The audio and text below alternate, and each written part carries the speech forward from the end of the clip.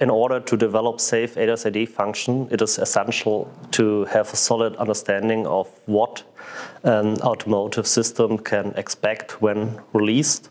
In a sense, we capture the real world and digitalize it for the purpose of using it for requirements development and testing of the autonomous system. So we also generate insights about the actual operational design domain.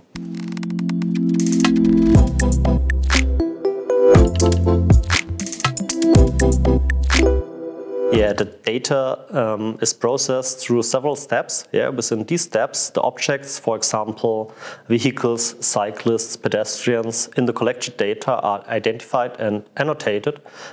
Beside that, the movement relative to the ego vehicle, which is doing the data collection, can be evaluated.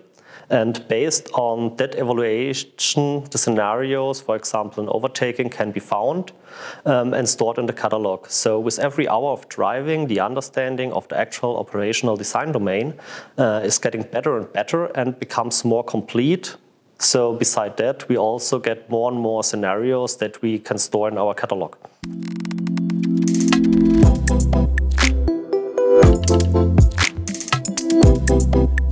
We store two different types of informations. The first type is the type of the scenario. For example, it could be a cut-in or an overtaking or a hard braking.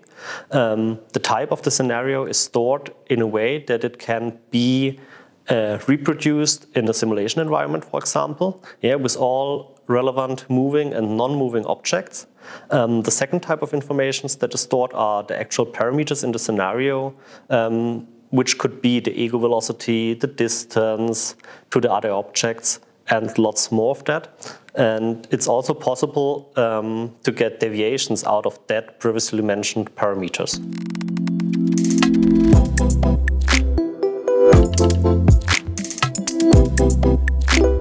Yeah, the scenarios can be used to create test plans. For example, these test plans can be created by AVL seniors based on the parameter deviations. Besides that, the catalog can also be used to argue why a specific ODD was selected.